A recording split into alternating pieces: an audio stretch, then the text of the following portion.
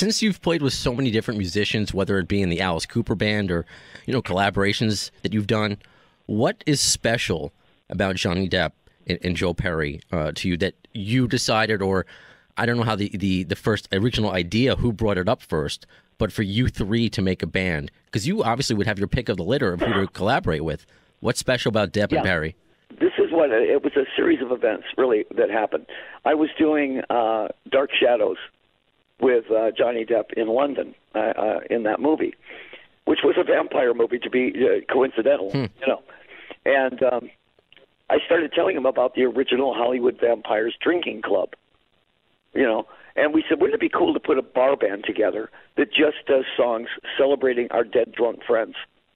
Jim Morrison, Jimi Hendrix, Harry Nilsson, John Lennon, T-Rex, Keith Moon. Those were the guys. And, yeah, that's a great idea. Let's do that. I knew Johnny could play. I mean, Johnny was a really good player. And Joe walks in and says, I'm in. The next thing I know, Duff McKagan goes, I'm in. And, you basically you've got an all-star band, right there. And it was supposed to be a bar band. We were supposed to be the world's most expensive bar band. And then we played the Roxy.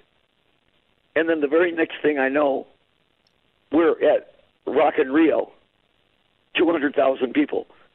And, and the problem with that is everybody on that stage has been in front of 200,000 people before, so it didn't really shock anybody.